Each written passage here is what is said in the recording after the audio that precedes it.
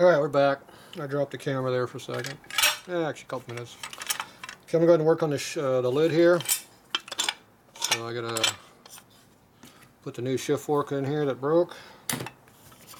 The old one I snapped it off, wherever the hell it went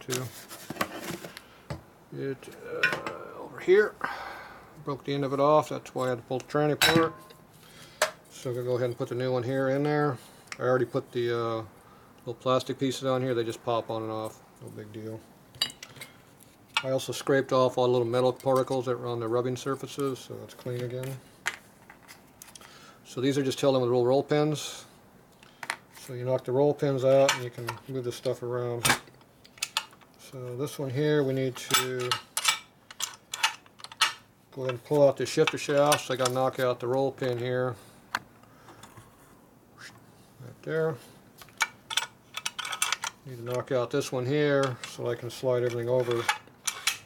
I guess get the shaft out so I can go ahead and put this other one here in the hole. So that's what we're going to do right now, is knock that out.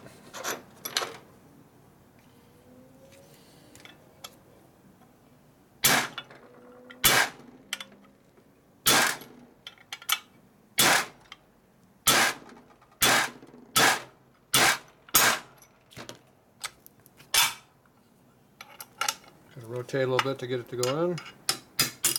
There's room for the roll pin to come out.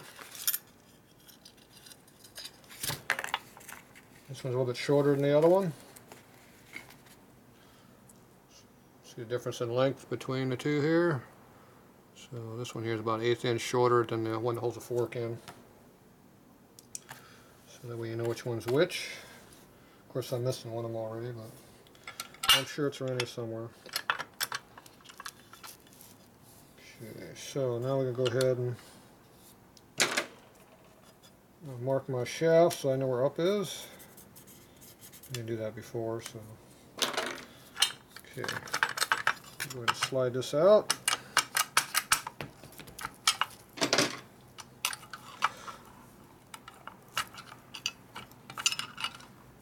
This doesn't want to slide out, but protesting.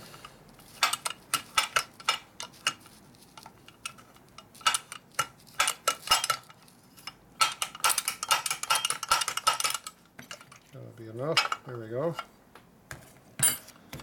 Okay, so this here is just a simple little engagement here. You slip it into the hole here. Yeah. Slip it in, drop it down into it.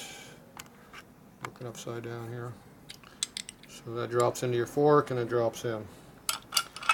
So you got to figure out if it goes on top or bottom of the other one. The picture looked like it went on top. I thought it went on the bottom. And I'm going to go with my theory because the forks line up when I do it that way. When the forks are at an angle, so one fork's here, one's over here, that's not going to work. So it looks to me like my idea was right. It goes down. Okay, so once we get that in there, we'll just shove the shaft back across.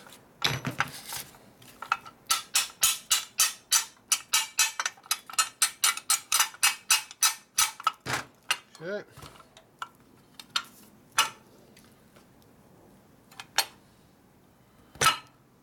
Where is the hole?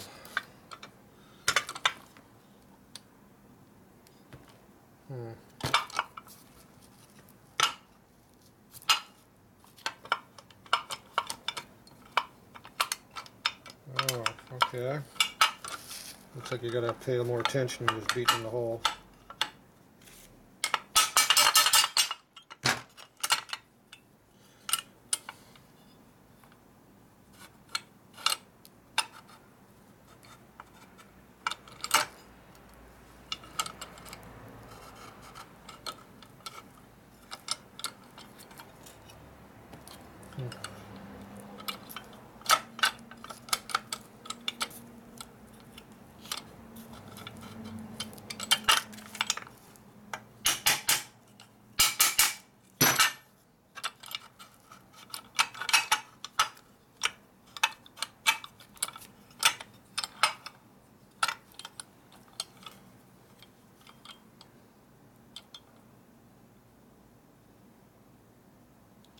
It looks like that goes like that, I'm guessing.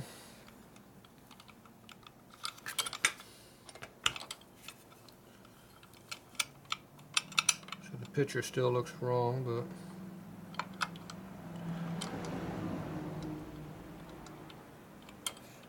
it's hard to tell.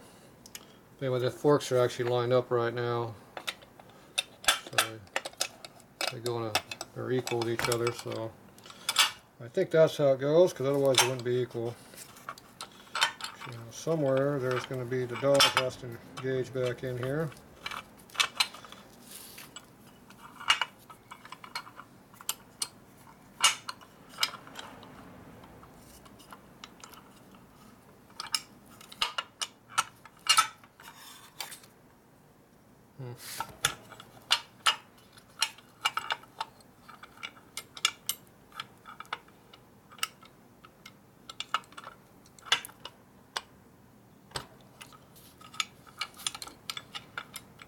It looks like that's not going to work.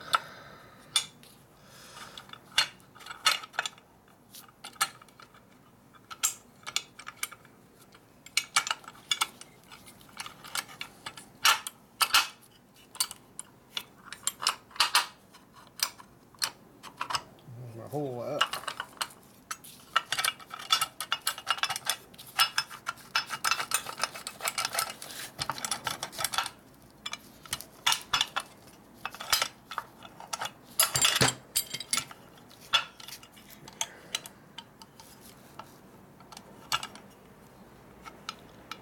That has to be able to slip through.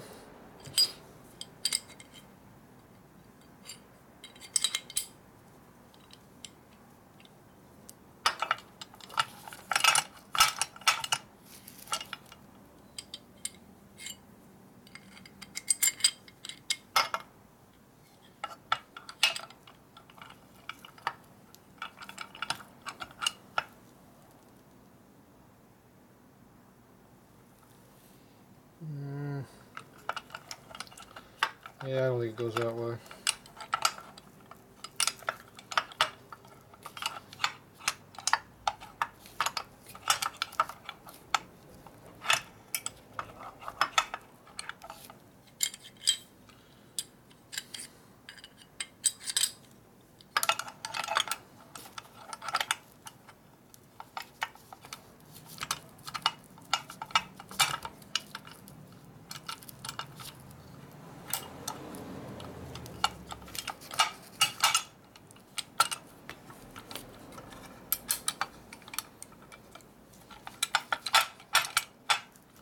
Alright, that pin out of the way, that one there.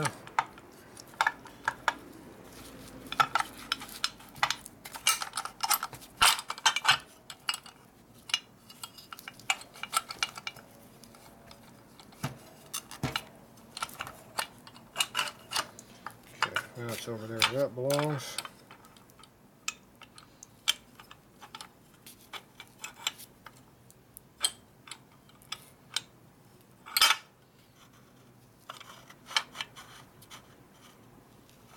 Walk up.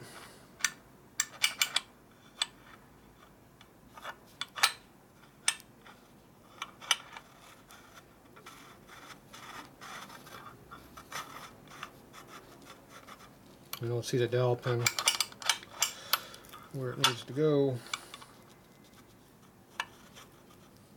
The dowel pin way over here, but that's too far over. That would line up way over here, which to me looks like it's way too far.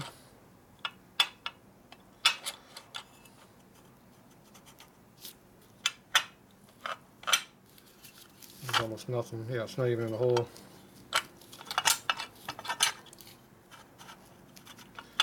So obviously something's not quite right here.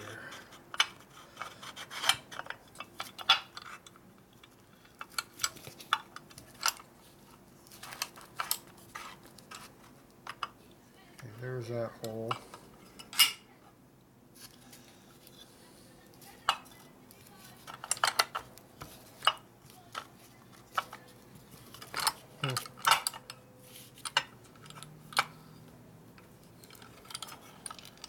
I'm doing something wrong.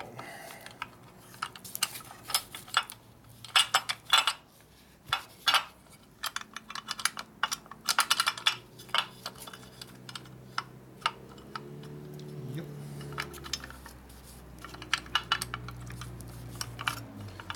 That would be me.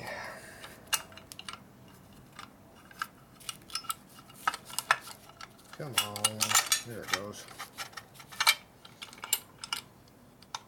And this thing here,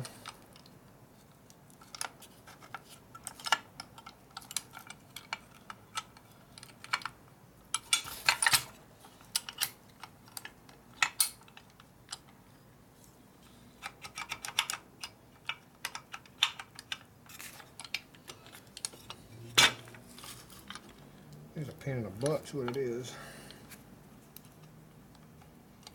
Come on.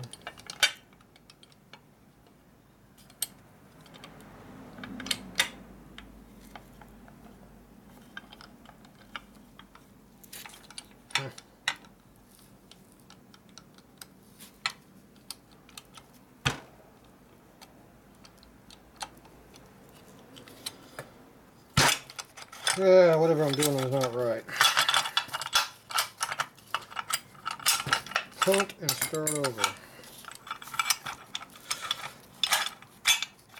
Okay, shaft goes over here.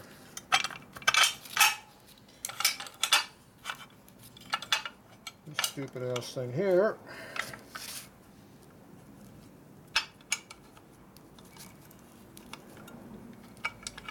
There's one there.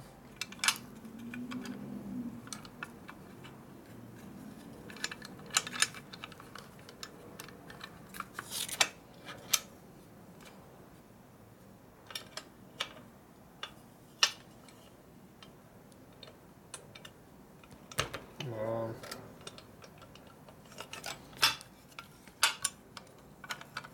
There it goes. Alright, what a pain in the butt. See, this teardrop shaped spacer goes through this wedge pace here, and I couldn't get it to go in. So, once it's where it belongs, we'll make the rest of it work. Okay. Now, this is still supposed to go into here.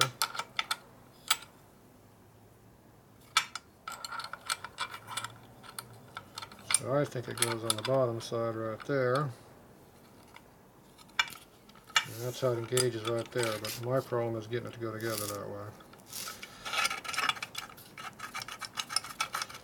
So this time, we're going to hold that piece in there. Stick it in here. Stick that underneath.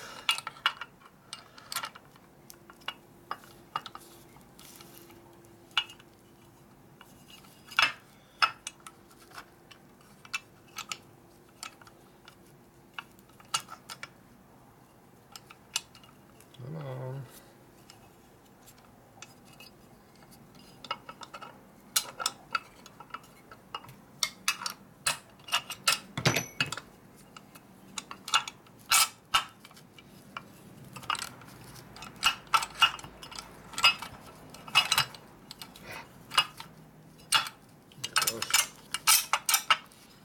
All right.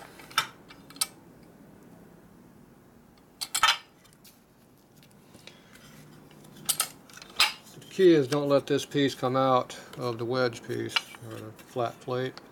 Keep it engaged all the time, that way it doesn't drop down. Because when it drops down, you got no leverage to get back up in the air. Okay, so now it all looks like it's in the right spot to me. Hopefully. Now I got to get the notch where it needs to be. Got a hole in there. Okay, there's the dowel hole right there. Get the short dowel pin. Time to beat it in the hole.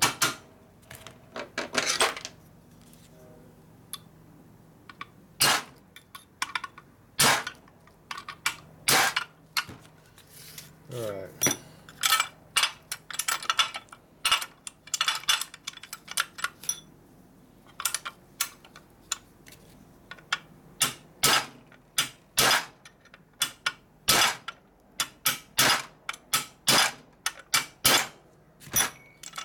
Okay, that's done.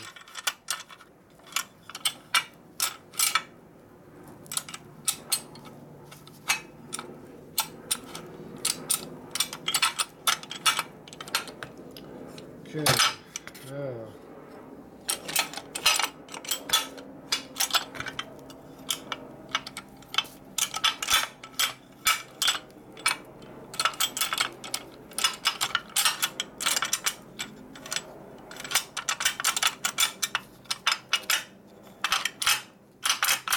boom, boom, boom, boom, boom, boom.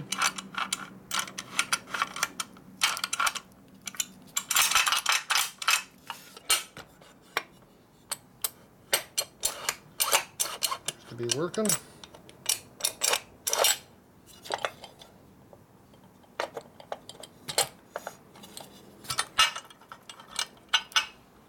Until you drop out of the wedge.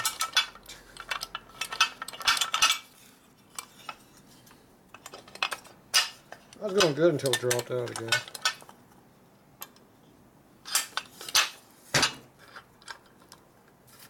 Now it's all jammed up again.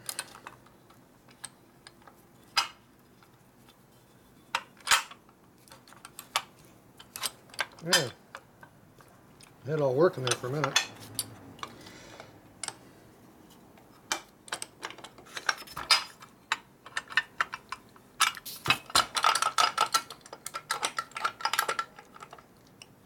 Yeah, normal deal. It'll fall out, but it won't go back in.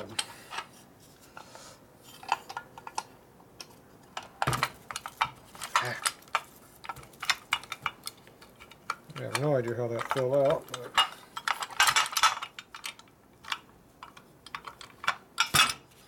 now it's wedged in there where I can't get to it.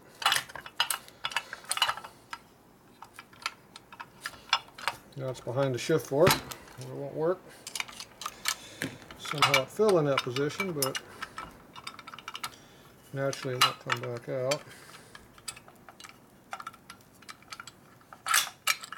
There we go.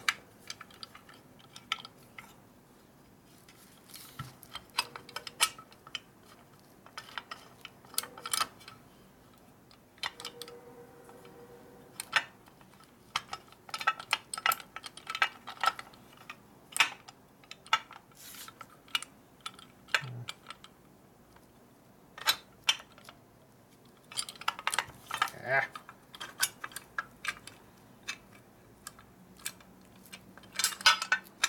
There it goes.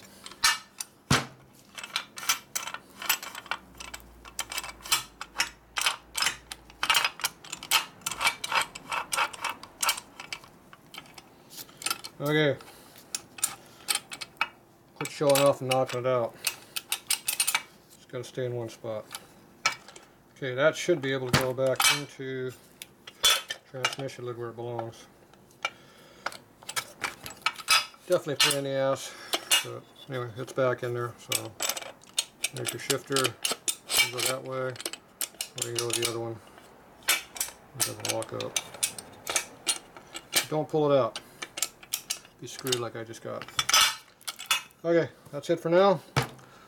Tomorrow we'll try to put this on the top and finish the tranny up. So we're done for now.